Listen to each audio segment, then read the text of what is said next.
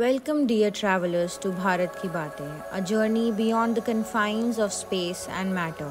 I am Samay, your eternal companion, the whisperer of tales woven in the fabric of time.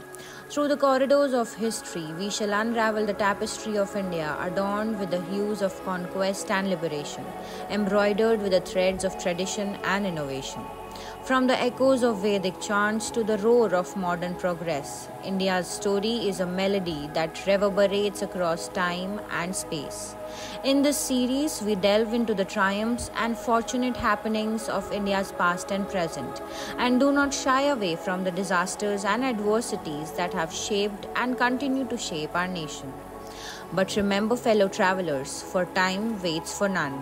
So come along as we embark on this timeless adventure where every conversation is a celebration of our beloved nation. Let's cherish the journey one story at a time. Hello everyone, welcome back to the channel. Today we are diving into the future plans of India's Prime Minister Narendra Modi following the 2024 elections. What does Modi have in store for India and the world? Let's find out. But before that, you might wonder why I am discussing this even before the election results. Don't you think that given the current trends in this election, it is quite likely that Narendra Modi will secure a third term? First on the agenda is Modi's ambitious Viksit Bharat 2047 vision.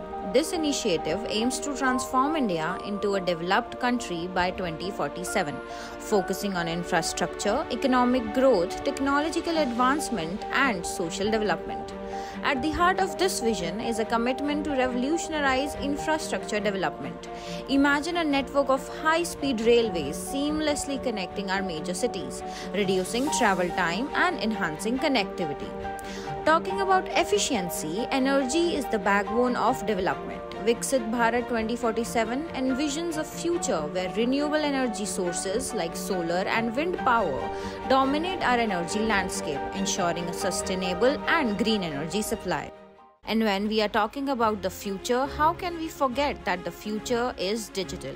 India is poised to lead in this domain. Nationwide high-speed internet will bridge the digital divide, empowering every citizen with access to information and opportunities. Modi also plans to modernize training processes for government servants, ensuring they are equipped to meet current and future challenges. E-governance will transform public service delivery, making it more efficient and transparent. With the adoption of artificial intelligence and automation, sectors like healthcare, agriculture, and manufacturing will see unprecedented efficiency. A robust cybersecurity infrastructure will safeguard our data and privacy in this digital age. In an effort to boost the economy, Modi emphasizes developing 100 cities to significantly enhance GDP, rather than just focusing on a few mega cities. He remains committed to supporting wealth creators and fostering an environment where businesses and innovation can thrive, which is crucial for India's economic growth. On the international front, Modi has been invited to visit both Russia and Ukraine by their respective presidents, Vladimir Putin and Volodymyr Zelensky. These visits will focus on strengthening diplomatic ties and discussing peace efforts amid the ongoing conflict. Domestically, Modi's itinerary is packed. He plans to visit multiple states and union territories, participating in 29 different programs over 10 days. This tour is aimed at addressing regional issues and promoting development projects across the country. All these plans reflect Modi's vision for a prosperous and developed India, along with a strong focus on international diplomacy. What do you think about these plans? Let us know in the comment section below. Finding this story interesting? Then stay tuned with the Cognizant crew for more such videos and never let your curiosity die.